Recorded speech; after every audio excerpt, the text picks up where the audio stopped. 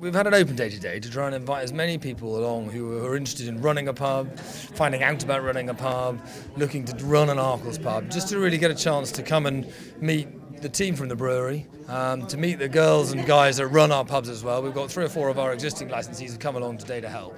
And it's really just an open forum for people to ask questions, see what it's about, whether that's the right job for them or whether they should carry on doing what they're doing.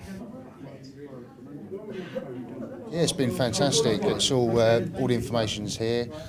George Arkell was on hand to give us some top tips and advice, and yeah, it's been very, very interesting. We're looking for people who've got ideas, who want to do something that's out of the ordinary to really coax the customers back into the pubs.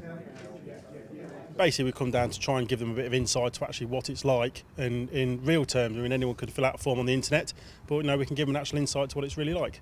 What for you is the secret of being a proper landlord? Consistency, in all fairness. I don't think you have to be magical, you don't have to be anything, you have to be consistent. We're a pub, therefore we serve good beer.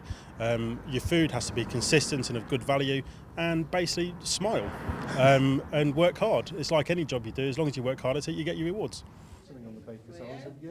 So I was quite nervous about coming here, but now that I'm here and I've spoken to people, it's very informal, it's very comfortable, and I found it very, very interesting, yeah.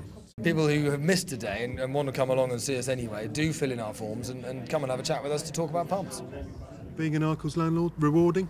Fantastic. In all fairness, fantastic. Traditional family, traditional company that look after you if you look after them. So yeah, very good indeed.